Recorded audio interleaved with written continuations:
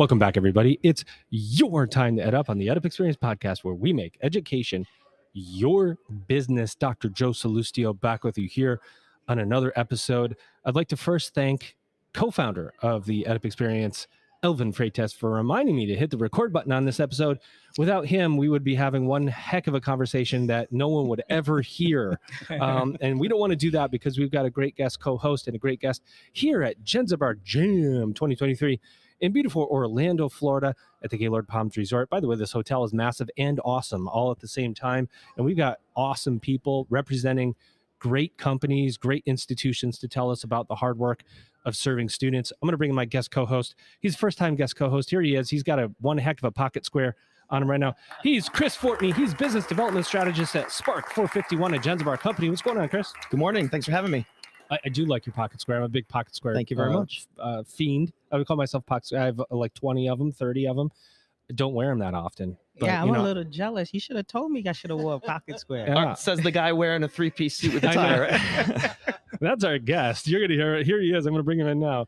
He's Dr. Jean Leandre, and he's Dean of Career and Professional Development, Rockland Community College. Dr. Leandre, how are you? I'm doing great. The weather's fantastic, and I'm happy to be here. You are in a three-piece suit, by the way, and you're looking very nice today. What's going on? How's this conference been for you the first day you've been here? What's the environment like? How you feeling? I really enjoy the transformative aspect of it all. Everyone here is looking to learn, looking to see what they could bring back at their campus or their organizations when it comes to student enrollment and student success. Let's talk about Rockland Community College a little bit. Set the stage for us. Where is it? Who do you serve? How do you serve them? Oh, yeah. So Rockland Community College is at a very interesting place. It's in between upstate New York and lower New York City. So it's in Rockland County. It serves about 4,500 students. Amazing. Yeah. And we literally are considered the transient populations. A lot of individuals live in Rockland County, but they work in New York City. So that brings about a lot of different opportunities, which is we could upskill, reskill, and do a variety of different things that people are actually looking for. So Rockland Community College is robust in regards to its academic programs and also its non-credit programs, which started under the leadership of Dr. Basson and now is going on under the leadership of Dr. Sudir. Really, one of the main things that we're doing, when I got hired, I was hired as the founding dean of workforce development. And one of the things we were charged with was creating robust workforce programs to meet the demands of the employers, but also provide self-sustaining wages for individuals that needed it. So it's an exciting place. Nailed it. How are you, Chris, to bring you in? How Spark 451 is obviously supporting the efforts of Rockland Community College. How are you guys working together? Yeah, that's right. So we were fortunate enough to have partnered with Rockland on the undergraduate side to start. And a very talented colleague of Jean's and friend of mine, friends of Spark 451, asked us to come in and help him a little bit. And he introduced Jean and I about close to 2 years ago, I think, at this point. Mm-hmm. Jean had just started and was very open and transparent and said, I've got this vision, I've got this plan, and I just need some help.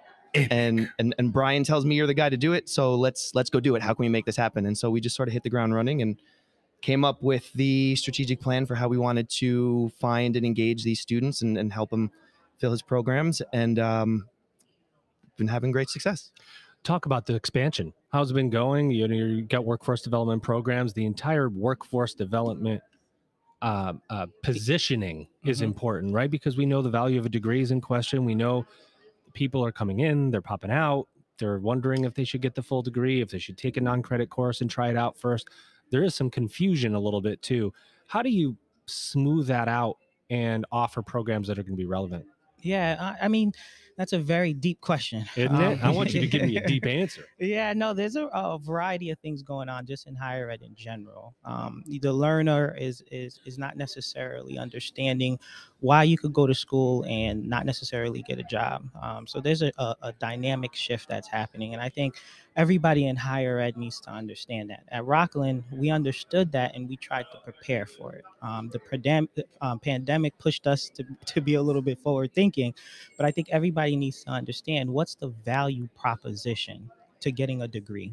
You think institutions are good at saying what the value proposition is, or do you think that's what's got us in this mess in the first place? It's a combination. I think pre-COVID, we were still trying to figure it out.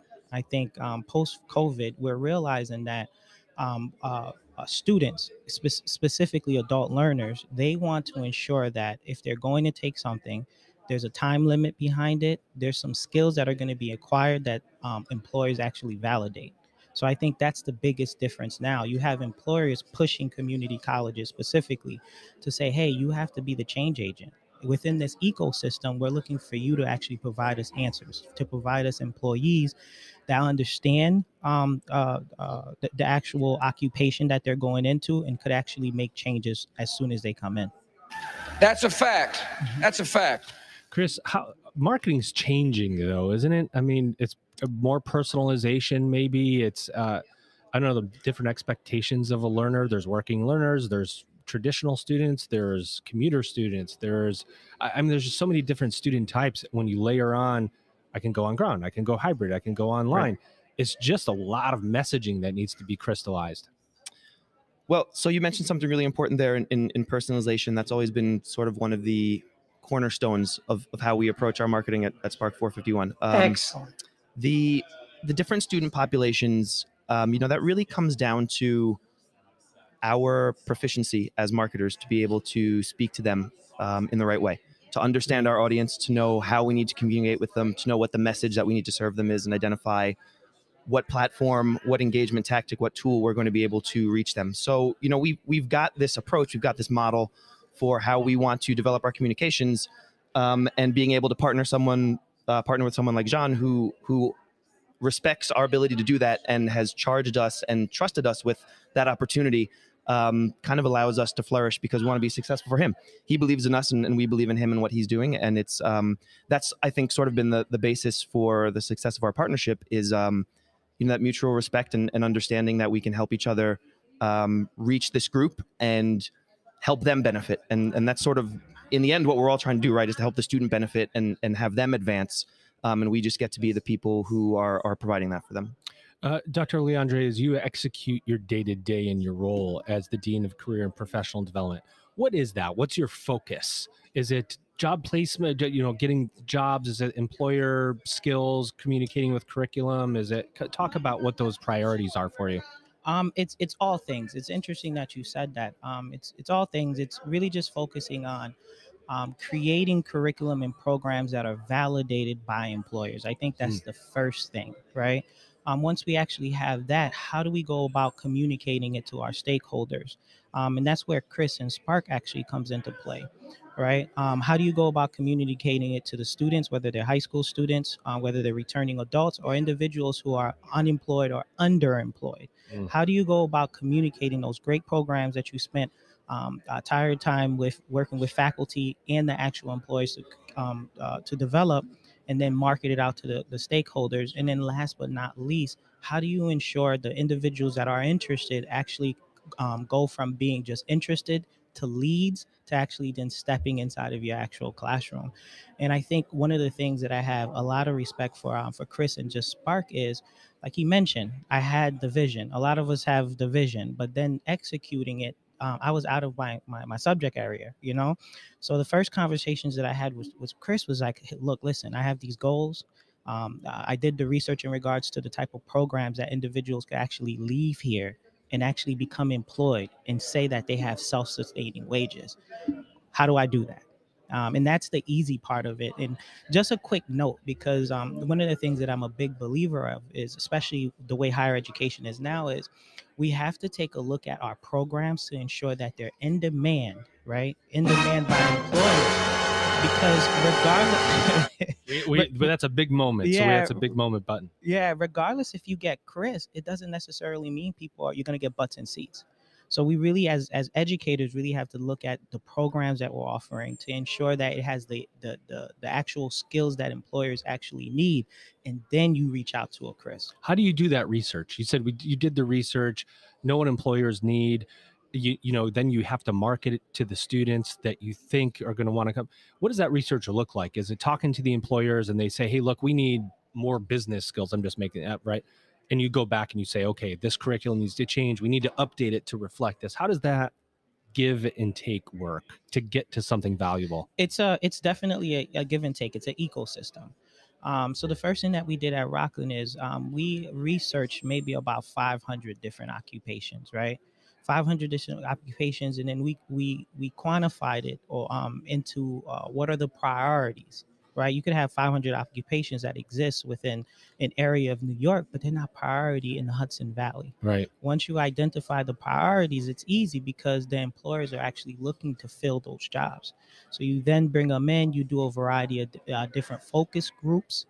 Within those focus groups, you try to identify what are the skills that they're looking for.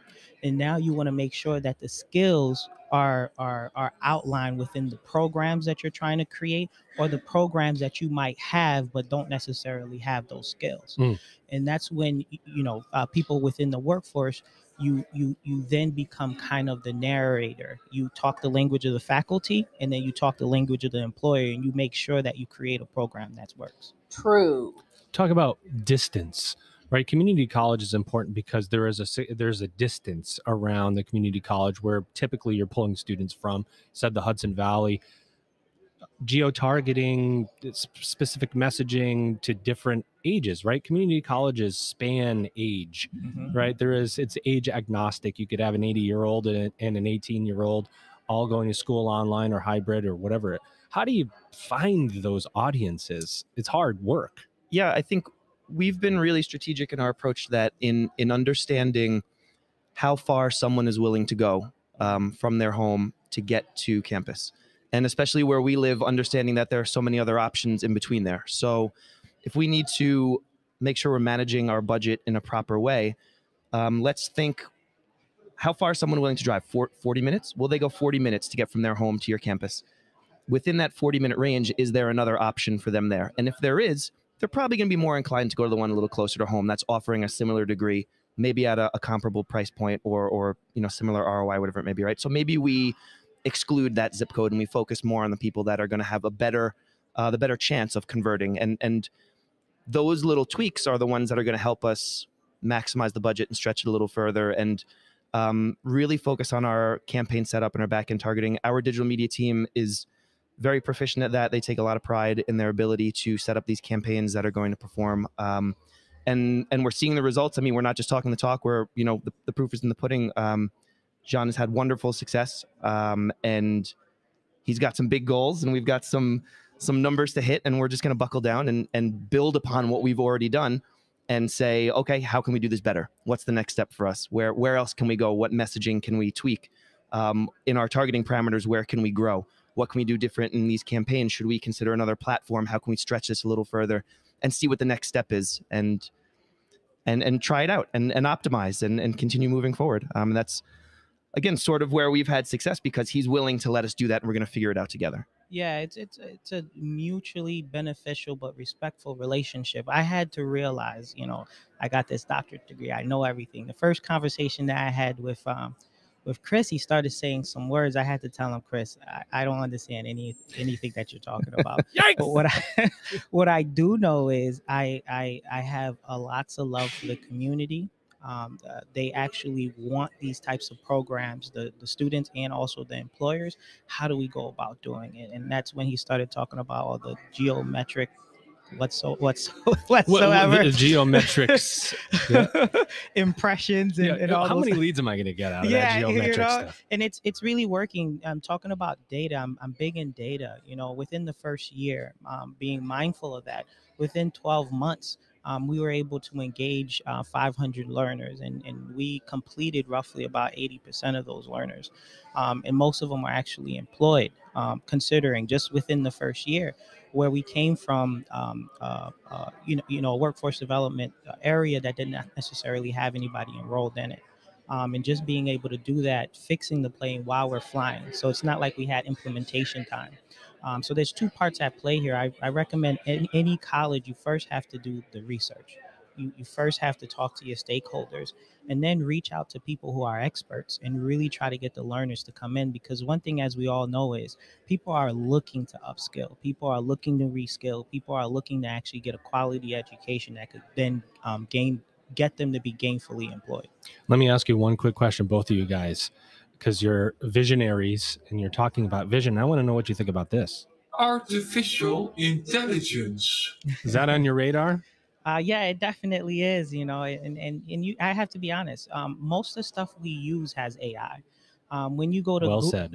when you go to Google and you're trying to write something out and it automatically shows you what you're writing. Or if you're trying to get around the Gaylord Hotel here to find something on the map. Yeah, so you're already using it. My personal belief in it right now is I think higher ed has to really buckle down, and again, go to the experts and see how you could incorporate it within the curriculum. One thing I would strongly recommend is not to be fearful of it, because then you're going to end up on the back end of the curve. Nailed it. Mm-hmm. I think he's right. I think from my perspective, it comes down to how we want to use it. Let's consider it a tool, and let's consider it another lever, that we can pull, and how we want to leverage it to our advantage. We have a team that does what they do very well with the toolbox in front of them. So this is just another tool in that toolkit, and we want to go ahead and utilize it to our advantage and figure out how we can make it work for us. What else do we need to know about Spark 451, Chris, that you'd like to tell the audience? Yeah. Well, I'd like to say that we're here this year doing something a little different at JAM. Jenzabar acquired us about 13, 14 months ago. And last year at JAM was our first time at the event as sort of the shiny new member of the Jenzabar family, of the suite of services. And coming into this year, we realized that the typical JAM attendee is very focused on their Jenzabar suite of services and tools and products, and they're the users. But we have this opportunity to speak to the enrollment marketing and admissions professionals and offer them a little bit of our expertise and the people within our network, and get them here as thought leaders and experts, and offer maybe something new to the event. So this is the first year that we're trying Spark Think at JAM, which is our session track dedicated to just that. So what I would say for anyone interested is look out for 2024, because there's the opportunity for you to come to this conference not as a Jenzabar user, but as someone interested in enrollment marketing and admissions and the intersection of marketing and technology. And you can still learn and grow and use this as an opportunity to bring some great things back to your campus. That's awesome.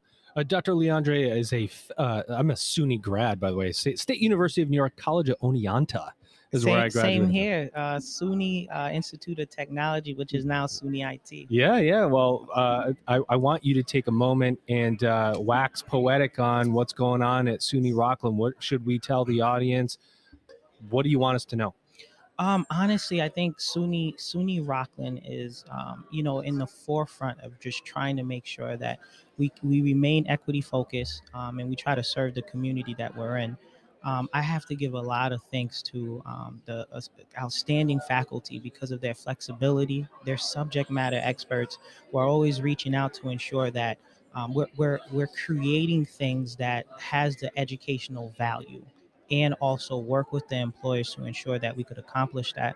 I think within the next 1 to 2 years, we're getting a new president. I think you're going to see a variety of different things happen, and us just trying to keep the students focused and the heart of what we do. Love that. Well, gents, our time is at an end. I do want to give a shout out to Dr. Michael Baston, who we were talking about before. This is his favorite button every time he comes on. Oh, yeah. He likes when I hit that one out for him. My guest today, by the way, there's been a great conversation, because when we talk about enrollment and marketing challenges, that is the challenge right now, is finding students, retaining those students. We know at community colleges, retention is challenging. And that's where I say the really hard work of retention is done. At rich private universities that, you get the 1%, retention is a whole different beast than it is somebody that's a $40 bill away from deciding whether they're going to continue with school or not. So I applaud the work you're doing. I love the support. Ladies and gentlemen, my guest co-host today, he's Chris Fortney. He's business development strategist at Spark 451 at Jenzabar Company. Chris, did you enjoy your first time guest co-hosting gig over here? I most certainly did. Thank you so much. And our guest today, he's the one and only Dr. Jean Leandre. He's Dean of Career and Professional Development at Rockland Community College, a SUNY college, State University of New York. Jean, did you enjoy your time here? I had a fabulous time. Invite me back anytime. All right. Well, with that, ladies and gentlemen, you've just EdUp'd